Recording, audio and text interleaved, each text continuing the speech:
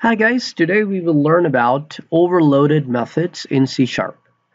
Overloaded methods is an implementation of polymorphism, and what polymorphism means is one interface or one name but has multiple functionalities.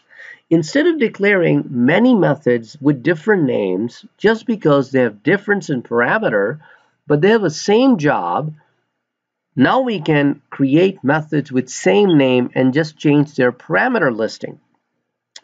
And this is how we can have only one name, but based on the parameters, different versions of that method would be called. For example, in this program, I created more than one display method. I have a display method which accepts a string as a first parameter and a string as a second parameter.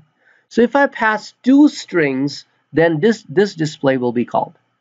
Then I have another version of display where the first parameter is an integer and second parameter is a string.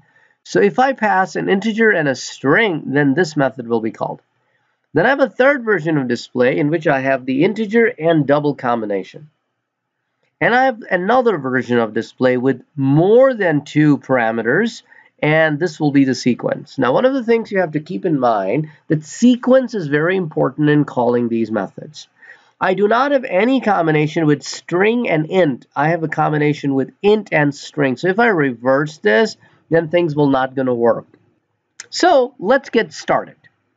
Right here in the main method, we will going to call the display method, and we will pass Sam Green to be the first and the last name. So automatically this version will be called. And as you can see in Visual Studio, automatically right above this display, we see one reference. That means now there's one reference available to this method in the program.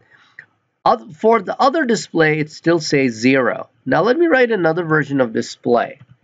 Display 101 green. Now notice the moment I write that, this changed from 0 to 1. Let's scroll down and let's call the third version of display by calling display. Now I need to provide an ID and a GPA. Now we're going to call the last version of display, which requires 3 parameters, an ID, a last name, and a GPA. One of the other things that I can do in this environment, I can collapse any of the blocks that I don't need.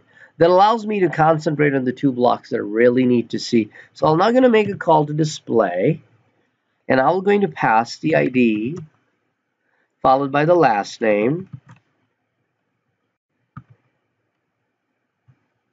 followed by the GPA. So these are 4 different calls to the method display. Now let's run this program. As you can see, when I ran the program, because of the first call to display, I could see Sam Green. Also, if you want to increase the size of the font within your console environment, you can simply click on this icon and then you can go to your properties. In the properties, you can choose a font size of your choice, and then upon clicking OK, you will notice that it gives you that same stuff in an increased font size. So Sam Green, that comes out as an output from the first display call. 101 green comes out as an output from the second display call. 101 3.76 comes out as an output from the third display call. And 101 3.76 green comes as an output from the fourth display call. So overloaded functions really truly allow you to have one name with variances in the parameter, provided the sequence does match. Now, one of the other misconceptions that I would like to make sure that everybody understand that this is not overloaded. Let me create a copy of the display method right here. Exact same copy of display method. Notice the second one automatically is underlined in red, saying that you can't have 2 exact copies of the same method. I'll say, okay, the second one, I want to make it such that it will return something of type string. And I'll even gonna write a return statement right here, and I'll just pass out a blank string.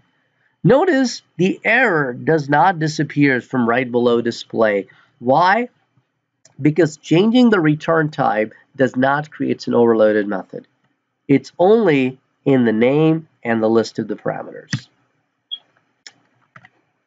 Thank you for watching the tutorial. Catch you in the next one. Take care. Bye-bye.